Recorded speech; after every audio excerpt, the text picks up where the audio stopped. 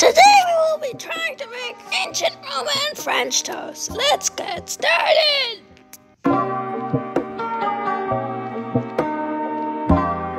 These are the ingredients you need. Then you need to chop off all that crust. Make sure it's good enough. Put your pan with oil and then damp it in milk. Then put it in the pan. Sorry for the bad shots I just had. I get the bad shots because, whatever. That attempt turned out bad, so attempt 2. Do the same thing except for with light vegetable oil. Put it on the thing. Only 2 survived, and this is what it looks like. And I tasted it, and let's just say it's not what I expected.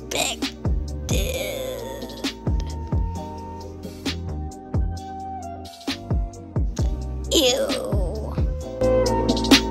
First failure.